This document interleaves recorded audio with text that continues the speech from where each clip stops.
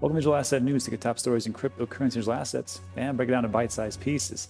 So today's a great day for the market. Bitcoin blew past 51,000, but there may be trouble on the horizon. Bitcoin is actually going parabolic according to Peter Brandt, but it's what he says next in this article that really has me concerned.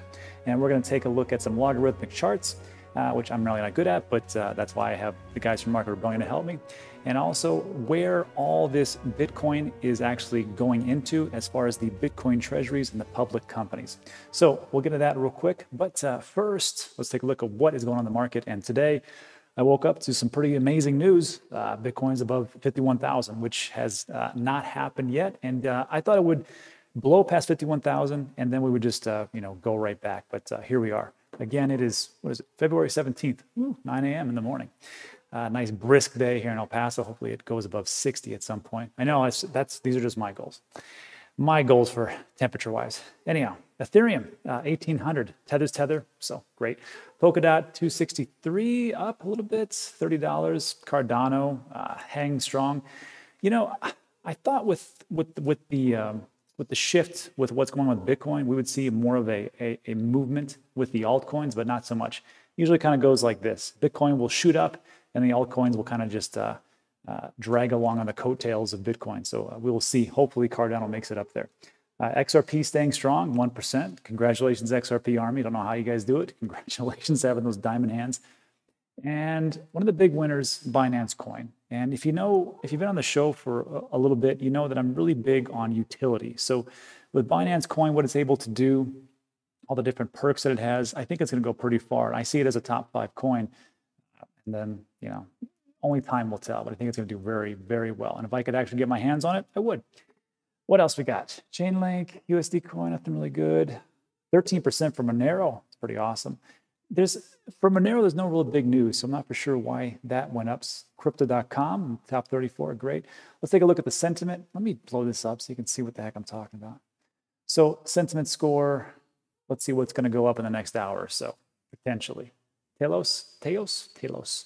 Celsius, again, that's a bearish though. Thor coin, never heard of that. All these ones that have these huge potentials are the ones that I've never really heard of. I mean, besides Celsius, but as time goes on and this market starts to really heat up, the biggest gainers will be the ones that you've probably never heard of. And that's just kind of how it is as far as crypto.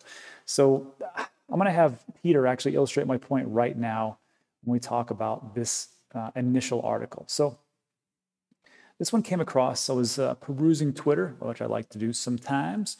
And this one came up and I just thought it was interesting because, Peter Brandt he's not a really rah-rah, sensationalism guy. He's an old school trader and he'll tell you like, hey, when the information comes in, I'll change my mind at a moment's notice, but this is what we got. And he's been talking about this for some time. And today when I heard that he says Bitcoin's going parabolic, to me, I don't see it because I don't see those charts in that way. Of course, I haven't been doing this for 45 years like Peter has. So when he talks about these things, I kind of listen. Also, he was the one that actually called the 2018 crash of Bitcoin. So it's not like he's just pulling things out of the air. He's the one that actually got it right. So what's going on here? Well, Peter Brandt has noted that Bitcoin is in the middle of yet another parabolic event. And I'm like, it's gone up pretty well. To me, parabolic just means it goes like this and that's it. But that's not how it is. As displayed in this chart, it started in late 2018 when the largest crypto was bottoming at roughly $3,100. And now Bitcoin's up 1,300%, which we all know, so great. Brandt's got a ton of experience. He said he's seeing 3 parabolic advances on a logarithmic chart, and the span of 10 years is truly historic. So again, I'm not a big trader, I'm not into the TA chart, so I guess this is like the greatest news of all time. And he has this chart right here. Let's see if I can. Let me blow it up. And he's looking all the way back from 2018, just this upward trend, and a little bit of a correction here, big upward trend, a little bit of sideways action. Now here we go all the way to where we are at right now. So I think as time goes on, this could be something massive, especially this year. But you always have to be aware of what is going on around you as far as like all these different institutions that are coming in. And I know people say that this is different and, this will never go down and just going to keep going up to infinity. I'm here to tell you that's not how it works. And I hate to be the wet blanket and the one that's always like, you got to be cautious. You got to be cautious because, damn it, if I don't do it, no one's going to do it. It's like everybody's out there just going, just, you know, just go out there and just, it'll never go down. And here's the price prediction, which, I mean, I make my price predictions and that's okay. But I'm just here to give you a little bit of warning about what could potentially happen. You don't have to listen to my advice. I'm not a financial advisor, but this is just the things that I see. So the danger of parabolic. So in purely mathematical terms, parabolic advances are characterized by the increasing angle of ascent. Brandt also cautioned against jumping on the train when a parabolic event already becomes obvious. And he states, once a parabolic move is really going on, it's way too late to be a buyer. The train has left the station. If you don't already own a market by the time I point out a parabolic trend, then don't buy based on my chart. And you have to take it with a grain of salt what Peter's talking about here, because Peter is a trader. And he is, at some point, an investor in some way, shape, or form. But you have to remember, when he's talking about like these parabolic runs, he's talking about right now. There is a retracement and there are pullbacks coming. And I will never tell anybody to not invest in a Bitcoin right now, because if we're looking at 51,000, my price prediction is 150,000 by the end of the year. So who wouldn't like to 3x their money right now just by putting into what I believe is the safest cryptocurrency asset that we have right now? So I don't see a problem with investing. When he talks about getting on as like a parabolic movement, he means as a trader, you don't want to like do some kind of like crazy swing trades right now because it's just going to, you know, keep going up. Again, I would still put money into Bitcoin if I was starting out over again. Me personally, I'm not doing it because I've already told you that I think it's going to go to 150, and I think there will be a retracement, and I'll talk about more about that later. But again, things will be, this will be a fantastic bull run for 2021. As far as 2022, it's up in the air. I'm going to let CJ and Alex talk about that in a second.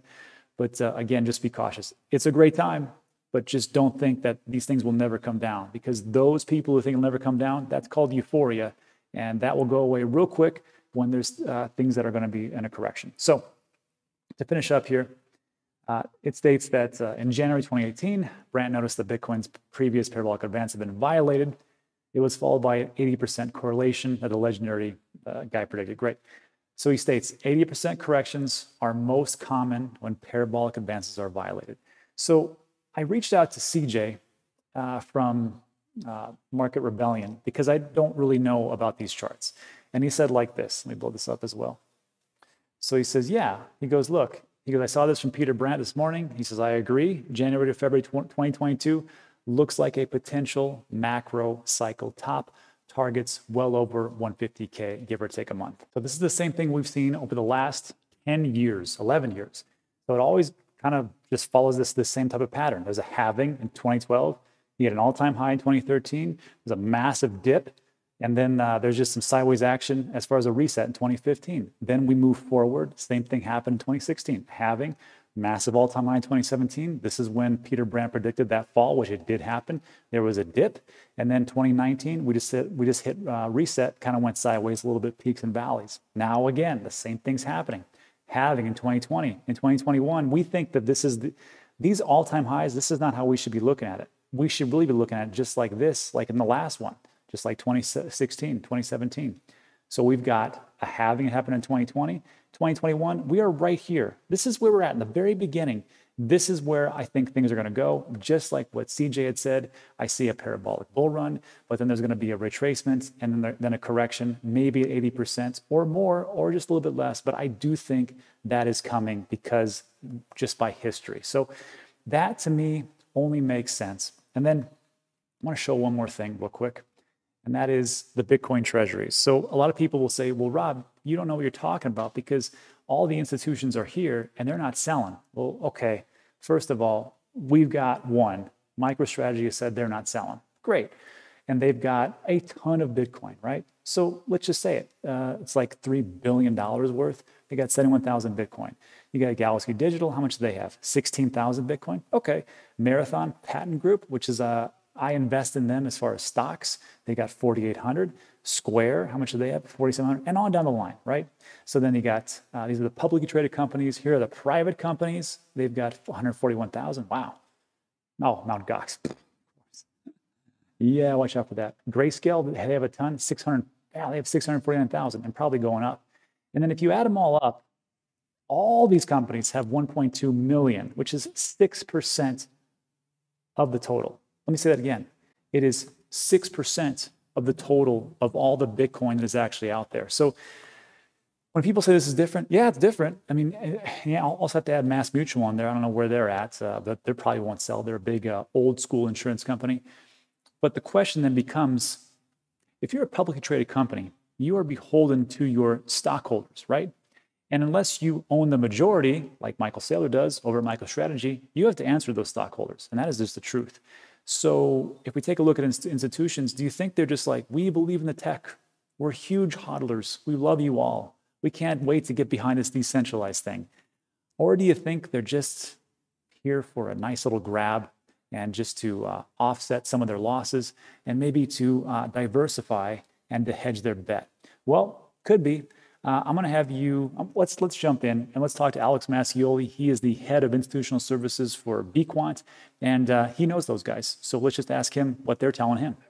All right, so here we are back. Alex Mascioli, head of institutional services over at BQuant. Thanks for joining us. So Alex, what I was just talking about was that I said that Bitcoin itself is being held by a lot of big private companies, public companies, ETF likes.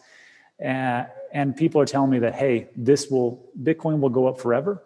It will never stop because they will hold it. And if they hold it, then it will never get sold. So we should just hold on to Bitcoin forever or until the price point in the future of 500,000 to $1 million.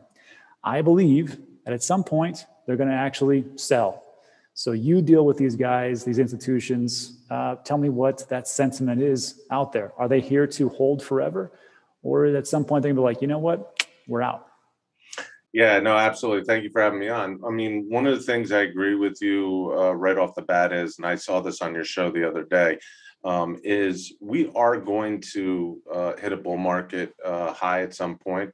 I think that's going to fall around either December, January of this year, next year. And when that happens, there is going to be a retracement. And I think when that event occurs, you're going to have these public companies that have bought Bitcoin for their treasuries have to answer to the bottom line. And when that comes, there's a lot of people who's, look at the Elon Musk of the world and the others and say, hey, these guys are friends. They're supporting Bitcoin. Everybody's going to hold till the moon. That's not going to happen.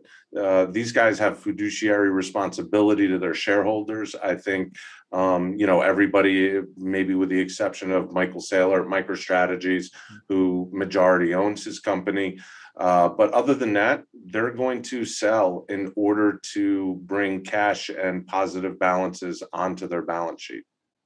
So it makes sense to me, but I hear the whole sentiment out there. They're like, no, you don't understand. They're going to be here forever. It's going to work out pretty great. And the whole, let's all get together and rally around and kumbaya.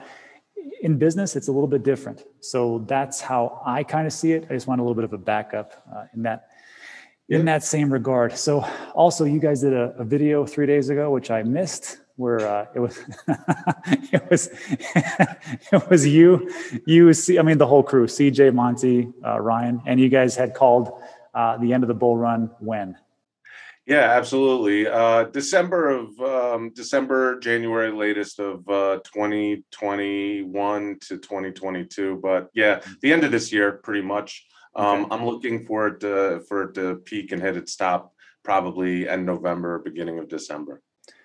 Bonus question. So what are you going to do around that time? Well, I think there's going to be a heavy retracement. It's historical. And so when that happens, I've been in this game for a little bit now with Bitcoin. I have a good price cost basis to it. I think I'm going to take some profits on my Bitcoin. And when that dip comes, I'm going to buy back in rather than hold through it. Sounds like a plan. Like CJ said, nobody ever went broke taking profits. All right. Never. All right, man. Thanks for coming in. Let's jump back. All right, so I hope that made a lot of sense. I want to thank Alex again for coming on and setting things straight. He's one of the few people that I can turn to see what is exactly going on in that institution side. Also, as a little PSA, just want to let everybody know that our B-News stake pool is almost at capacity. Right now, the capacity is around 63 million. but towards the end of March, they're going to cut it off at 32 million. That is the Cardano Foundation. So we're doing pretty well. We're at 48.6%. So if you want to delegate to one of our Cardano stake pools, there is a link in the description of all the videos, and you can go there. Let me just pull this up. And you can go to the DNews stake pool, which is right by Dan Teaches Crypto. And then when you scroll down, if you want to take a look at what's going on, there's DNews 1 and DNews 2, and it'll pull up all the information. Here is the information for the first stake pool, which, just so you know, the industry average is between 4 and 6%. And our return on ADA for 30 days is 5.47. Return on ADA for lifetime is 5.57. So we're doing pretty great. We're doing our job. Also, for the second one, we've already got 3 million delegates, and we're only going to, and this, we just started this a week ago. So we're only going to take 31 million. So just so you know, that's what's going on. And when you take a look at it, we just started. So if you pull up that information, it won't be too much right now. But again, that is located at Dan Teaches Crypto under the Cardano staking. So that is it for today. So if you made it all the way to the end, hey, thanks for watching all the way. Give it a thumbs up if you liked it. That always helps. Also consider subscribing. A lot of things we talk about are time sensitive. And that is it. I'll put 2 more videos up if you like these, and let YouTube do its magic. That is all. So thanks for watching. I appreciate it. And I'll see you on the next one.